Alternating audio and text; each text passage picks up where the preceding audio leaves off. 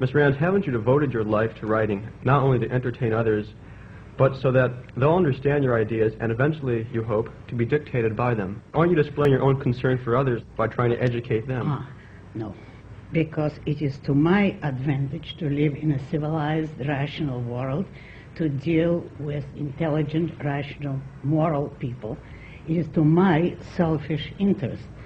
Therefore, I have to spread the right ideas, if I know what the right ideas are, in order to ensure, at least to that extent, a better world for myself.